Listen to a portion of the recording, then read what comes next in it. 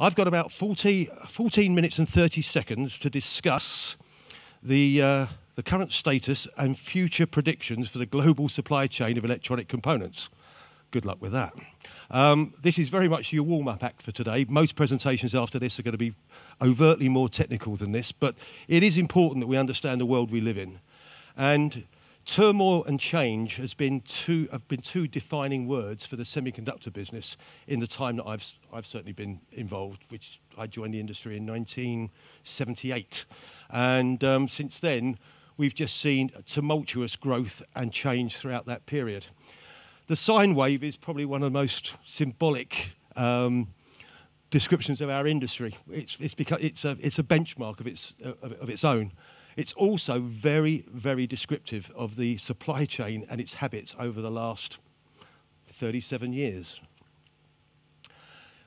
It's been very much a boom and bust existence. And if you look, since 1985, which is where I've started the measurement from on this, every 5 to 7 years we've seen a cyclical boom of technology followed by a bust in the economy. And there are reasons for that.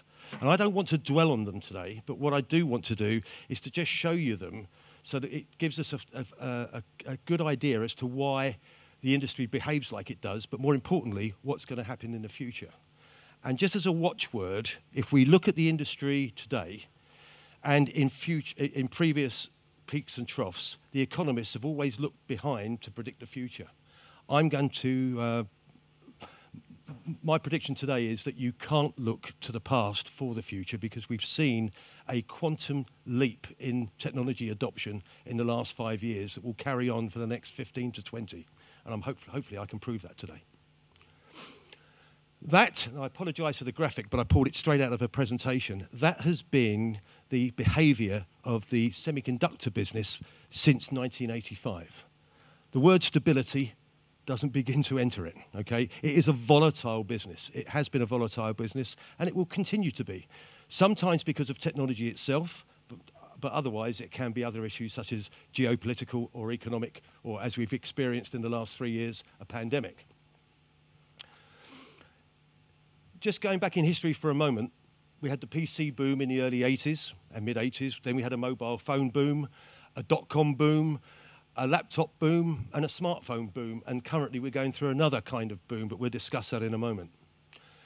But these were all what I term as single technology booms. It was a PC, it was a mobile phone. And all the semiconductor companies geared up to supply this endless market that was never endless. At one point, it saturated. And when it saturated, they're all followed by significant slumps because the supply of product overshot the demand. And as soon as that happened, the market went into decline.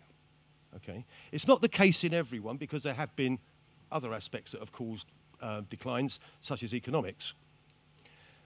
But if we look at the global evolution of the semiconductor industry, for those of us that have been around long enough, it was all started primarily in the US by companies that have become symbolic with the industry.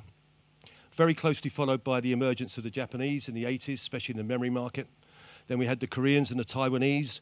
And then really from 2010 onwards, we saw mass consolidation of some of the more traditional semiconductor companies in Silicon Valley, taken up by some of the larger organizations that had emerged. And now we're facing the awareness and onslaught of China. And without actually promoting another slide, over 250 semiconductor companies exist in China that haven't actually exported any product at all as yet. And we're doing for time, 10 minutes. Global chip sales look something like this from 2015 to 2023. If you can remember pre-pandemic, just before then, the industry was not in a great shape. The market wasn't fantastic. We weren't sure where the market was going. But since then, and some of it may have been caused by the pandemic, certainly some of the technology sales with people being based at home, the market's gone into a steep up and to the right trajectory. That's a bit of an eye chart, but it gives you the foundation of how the business has grown in terms of the semiconductor companies themselves from 1993 through to 2021.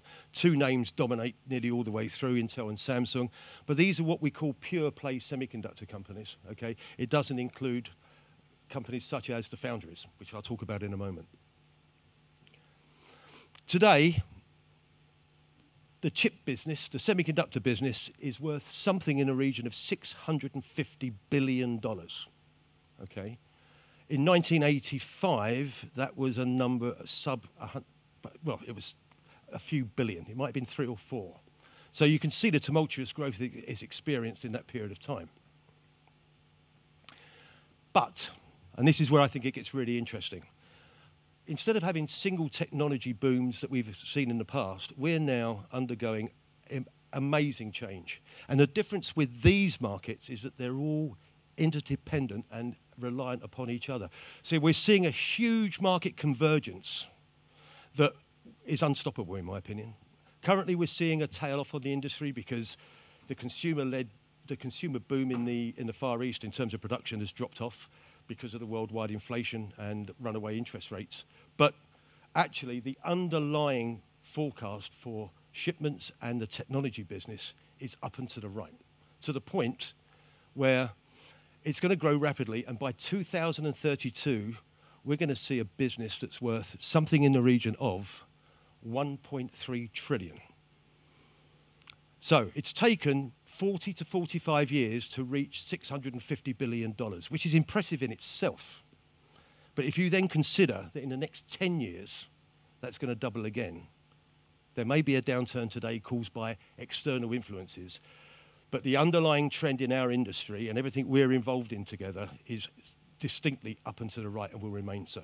In fact, we will probably see something in the region of 7% compound annual growth rate in our industry for at least the next 10, if not 15 to 20 years. And there are very few industries in the world that can match that. 91% of all chip business takes place in Taiwan. 54% of all chip production is through TSMC. How many people buy TSMC chips? Answer, all of us. It just doesn't say TSMC on the package. The world's largest global foundry, okay? But when you look at the centricity of all that, it's a concern. We're in a truly global business, or are we? There's an estimated 250 plus companies in China not yet exporting. We've seen the emergence of some during the chip shortage, and that will continue because they've actually filled the gaps that some of the more traditional companies haven't been able to supply. But throughout history, it's well recognized that Silicon Valley was a leader. Europe was very heavily involved in the early days. Companies like SGS and Thomson that became ST, for those that can remember that far back. But then the Japanese quickly became involved, especially with the memory business in the 80s, followed by Taiwan, Korea, and now China. And that will continue. It wouldn't surprise me at all in the next 5 to 10 years, fabs start opening up in other lower cost centers of manufacturing, such as India. So how's the industry responding? America, $350 billion, take that, okay? Let's go and build fabs everywhere, we're going to produce devices. How long does it take to commission a fab? It's not 12 months, it's not 24, it's barely 36. It's 4 years by the time you put a state-of-the-art fab together, spend $13 billion and start producing at capacity. So anything going in the ground now won't have a material impact on the semiconductor supply chain until at least the end of 2026. The West is trying to square the chip production circle. And will it be enough? My forecast is it won't. I think we are seeing a slight reduction in lead times at the moment, and it's softening a bit with some pricing, especially on commodities. But I think the longer-term trend is that semiconductor lead times will continue to remain tough, and pricing will continue to remain firm. The really interesting thing about our world is that the natural acquisition and application of technology will continue to drive demand hard. And I can only kind of express that in that the human race is obsessed by technology. All of us brushed our teeth this morning, I hope. How many of us have got a toothbrush that buzzes? Well, it's probably got a 4-bit micro in it, that's why. Some have got 8-bit if you're paying £7 for a toothbrush. But from this toothbrush to the metaverse, technology has become completely ubiquitous and pervasive. And that will continue. We've got a thirst and a hunger for it that's insatiable. And that's going to drive huge demand and create huge stresses in the supply chain as we go forward. I believe the industry will struggle to keep pace with demand over time, and the Chinese and eventually others will truly enter the global market. As WPG, we've got a unique eye on those markets right now and their potential entry into EMEA, and please feel free to come and visit us today. Sorry, that was a plug. Okay. The West will continue to try and balance the equation. There's no reason why it shouldn't. And in fact, a balanced global supply chain is exactly what we need, and we haven't got it today. So, future expectations and behaviour, with 3.5 minutes to go. I'm well within my time frame. I did it on Friday, and I was 3.5 minutes over. I overran. Expect continued change and turbulence. It's been a characteristic of our industry from day one, and in fact, the industry itself drives change and turbulence everywhere, so why shouldn't it be the victim of it as well? Plan for the price to remain firm.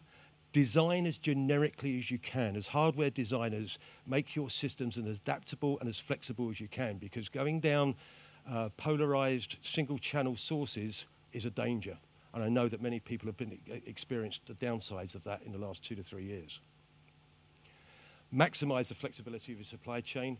I know there's a lot of people onshoring right now from production abroad. You mix it, match it, whatever your business requires, do it. But consider all the influencing factors of a global supply chain. And I think as a watchword, always expect the unexpected in our business, because it tends to happen, okay? That's enough from me. I'd be delighted to take any questions in the 2.5 minutes I have left. Excellent. I've already explained what WPG stands for, so I can't do that one again. Question to the floor. How many of us in the room, just a quick show of hands, have experienced significant supply chain issues in the production of your products? How many of us have solved those problems successfully? How many have issues remaining that are a real issue to you now that's preventing your business moving forward as you would like it to?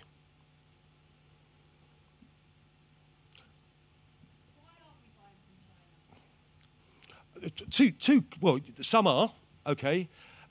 3 years ago, if I'd have bought a semiconductor company from China to a major tier 1 OEM, I wouldn't have got through the door for all the reasons we know, the trust, politics, etc. Now they're being invited in because some of the more renowned tier 1 suppliers that we all know and love have let those customers down badly. So we haven't before, primarily due to historic reasons and the fact that China itself hasn't geared up to export. Okay, there's a lot of that. There's a lot of nationally owned semiconductor companies that aren't ready yet, but they will be, in the same way the Koreans weren't, but that managed it, and the same with Japan. So prepare for it. It is part of the future semiconductor supply chain without question. Yes, sir. You mentioned the rest of the US has got more Not to the same degree, but yes, I read a number of about 85 billion euro in the press last weekend. I'm not sure where those fabs are actually going in, but they are being created. So Europe will play a part in the future expansion of the semiconductor supply. Yes, Kevin. How do you see what's happening in America and Biden and restricting technologies going into China? Yeah. Like closing the door after the horse has already bolted. I find punitive sanctions in that respect to be ultimately, this is just a personal opinion, counterproductive rather than productive. Someone else, somewhere else, that they will achieve what they need to achieve. We've got, where we can, try and remove the politics from the economics. It's not an easy thing to do in the globe at any level, yet alone the semiconductor business. But I'm not sure how successful that will be in the long term, Kevin. Short term, yeah, it will have an impact. But then it'll only impact everyone in this room who are trying to buy product and build your own end product to be successful in your markets. So I'd be a bit cautious about how viable that strategy is going forward. I'm bang on 10 o'clock. Any more questions?